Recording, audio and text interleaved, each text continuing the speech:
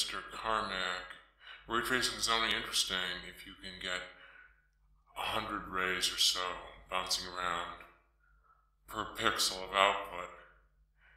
And in fact, this is completely untrue because the chief advantage of the tracing approach appears as soon as you have 1 ray per pixel, or even fewer than that. But when you shoot 1 ray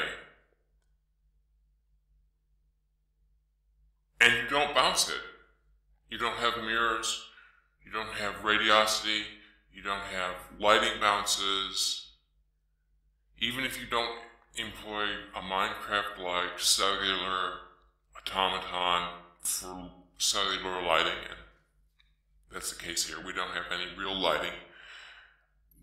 The chief advantage of ray tracing still is as effective as it would be if you had hundreds of times more rays. The chief advantage is that it deals with occlusion in the correct way by not spending any effort drawing things that aren't visible. And this film here shows massive occlusion